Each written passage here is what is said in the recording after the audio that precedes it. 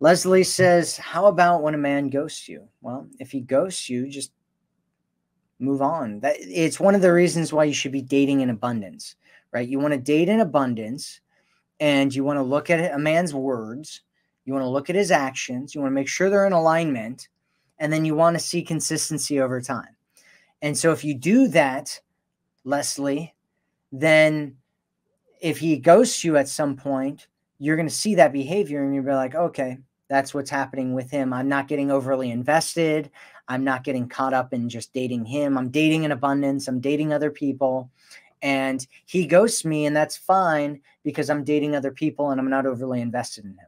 The problem is when you're overly invested in somebody and then all of a sudden they ghost you.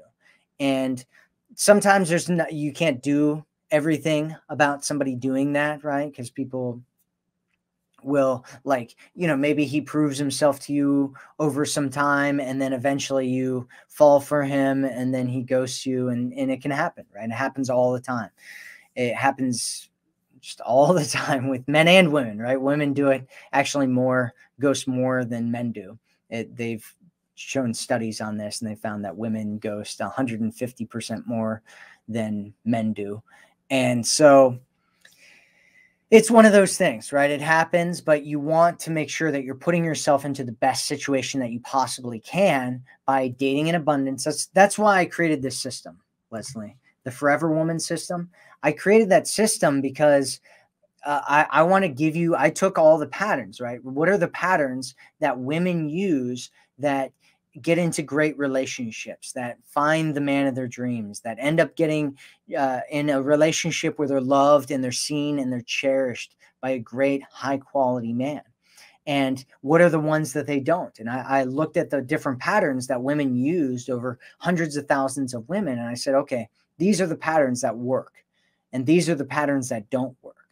If you want a system that works, if you want to put yourself in the highest probability of getting into the relationship that you want to have, you need to make sure you're doing certain things, like dating in abundance, like not overly investing in a guy, like making sure that you're connecting with a guy's emotions so that when he does connect with you, he feels like he really likes you and he wants to be around you more.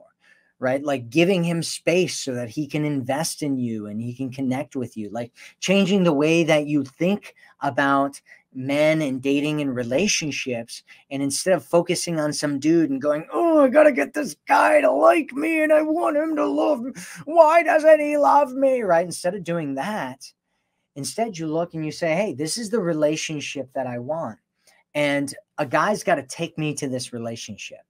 If a guy's not taking me there, then he's disqualifying himself as a potential partner. He's disqualified.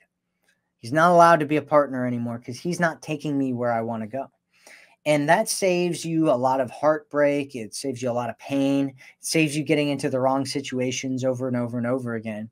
And make sure that you get into a great situation where you're valued and you're seen and you're cherished by a high quality guy.